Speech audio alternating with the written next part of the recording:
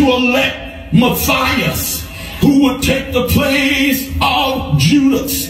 But even though they held an election, the Holy Ghost didn't come. Hallelujah. 10 days later, feel my help now. While they were sitting, blessing and praising God, wasn't nobody at the altar kneeling, wasn't nobody patting over nobody else saying, thank you, Jesus.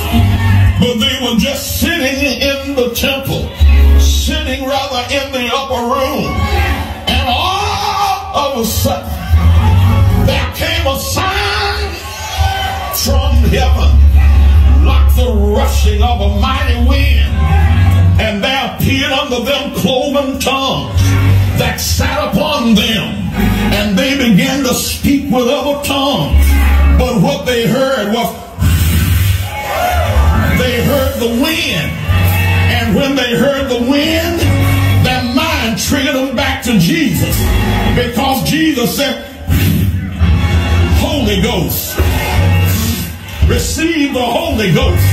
And when the wind started blowing, when the wind started whistling around their head, they knew that this was the Holy Ghost. I'm going to my seat, but my prayer is, God, send another Pentecost. Send it. Let the wind blow fresh from heaven. Send it. Let your people be slain in the spirit. Send it.